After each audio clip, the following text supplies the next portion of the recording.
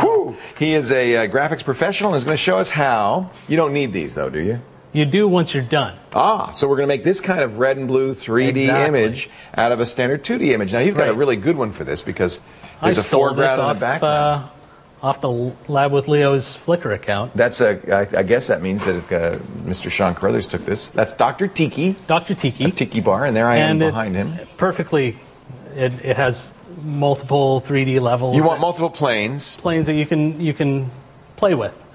And what I do to create this is I'm going to create a displacement map in Photoshop. Oh, well, that's easy for you to say. Easy for me to say, easy for me to show you. Show me. So how? You first select the individual planes themselves. So okay, so you need to see that there are, what, 2 or 3 planes in here? Oh, more like 5. Yeah, but are we going to take all 5? Yep. Okay. I'm going to go quick. So I would His head would be plane 1? Select his head. It can just be rough. Okay. Oh, it doesn't have to be perfect. Yep, okay. And save it as an alpha channel. Did you use the pen to make a mask? I used the lousy old lasso tool. Really? Okay. So it really lasso. doesn't have to be that perfect. It's really quick and easy. Okay. So there's head is plane 1. Body is another plane? Plane 2. Plane 2. So they don't have to be that far apart. Nope. Okay. But you gotta have to have my a few arms, of them. plane 3. Arms in the camera. And me, plane 4. Body. And now you got some of his cheek in there. Is that going to cause a problem? Not going to cause a problem. All right, good. So it really is. And then the TV behind the pillar behind you. That's the 5th plane. There's actually a 6th plane, which is the control room behind us, but we don't care about that. So what I do is I start a new alpha channel, fill it with. Let me just. Is an alpha channel just another layer of special kind of layer? Basically? It's a special kind of it's an image layer. So you create a new layer, but it's an alpha channel. It's an alpha channel. Got it. So I fill each selection going from back to front. So there's an alpha for each mask. For each one. Okay. Sorry. And you go back to front. Back to front. You fill it with? Filling with progressively darker colors. Okay, so a light gray in the first one. As I go. And you can just do this by the percentage gray. Right, and you got to kind of map it out before you do it so that you don't run out of darker colors. Grays. Yeah, and everything's black. So you're going in the from front. white to black. Light to black. Okay. And that's so you had 5 shades there. That's pretty good. Yep. Wait a minute, we got one more for Dr. Tiki. That's 6. it. Okay. Then so there's white, gray, darker gray. Quick Gaussian blur of 10, all of that. 10 pixels. 10 pixel Gaussian blur. So we now have we've made basically this kind of weird grayscale image, and that's all in one alpha channel of those. Okay. And we use a minimum filter, which expands the light areas, the whiteness gets encroached upon. And you want a 10 pixel radius on that also? 10 pixel radius on that, you've got your displacement map. And I'm so glad, too, and I just think that's so handy. And what a displacement map's going to do is you're going to copy it to your clipboard, create a new document.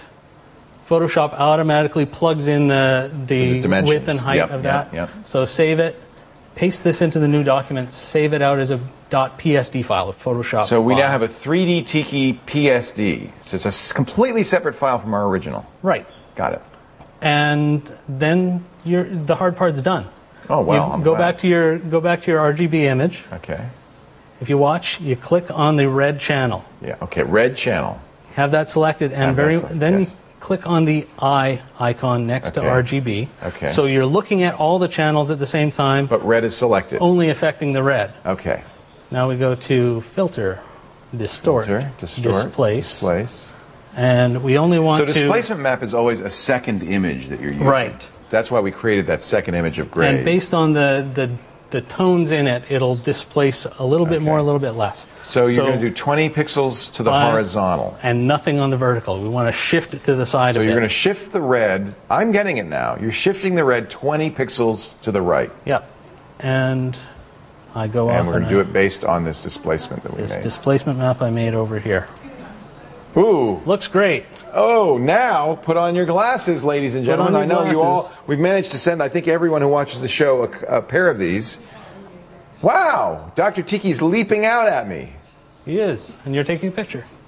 Wow. Pretty cool. That's how they do it. That's so they only do a red channel, they don't do a blue channel?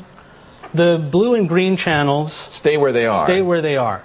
So on my right eye, I see the original. Right. And the left eye, I'm 20 pixels to the left. Exactly, with a little shift for depth. And 20 pixels just happens to be, I guess, the distance that makes my eyes think that I'm looking at something. You can adjust it depending on what your photo is, and the resolution of it. Play with it a little bit. But 20 pixels, if you go too much, you start to go cross. The other thing that's very cool is when people see an image like that. Yes.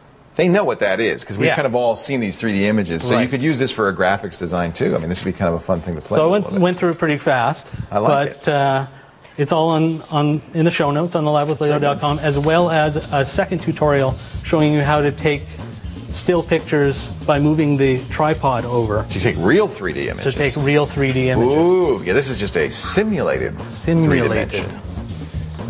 If you want to read more, go to thelabwithleo.com. And, of course, Rick is at macmerc.com, a great place to commune with other Mac users and to learn things like this. And people confident enough to wear. You made these. Goofy eyewear, yeah. I'm impressed. Oh, you might also want to go on the Flickr link. We've got that on the show notes as well. So you can get those images. They've got a whole collection of these sort of images. Oh, very cool. Very cool. On Flickr. On Flickr, that's neat. All right, more to come in just a bit. The Lab with Leo continues with more of your